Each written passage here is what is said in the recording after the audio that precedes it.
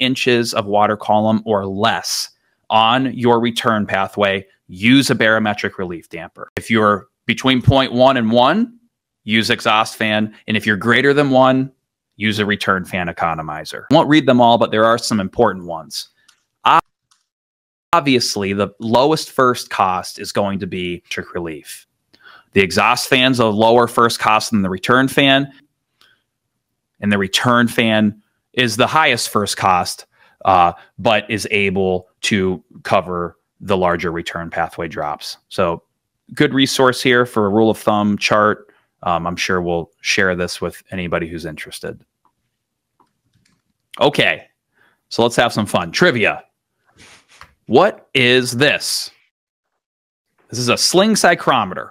And I like to throw in here, what speed do we have to spin this sling psychrometer at in order to get an accurate wet bulb reading?